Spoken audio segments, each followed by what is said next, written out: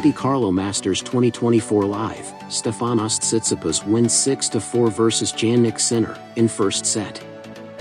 The first semi-final of the Monte Carlo Masters 2024 features Stefanos Tsitsipas, a two-time champion, facing off against last year's semi-finalist, Jannik Sinner. Tsitsipas, the Greek world number 12, has yet to drop a set in the event.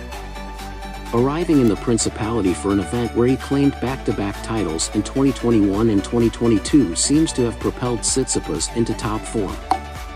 The 25-year-old Greek aims to secure a third final appearance in Monte Carlo as he prepares to take on Jannik Sinner.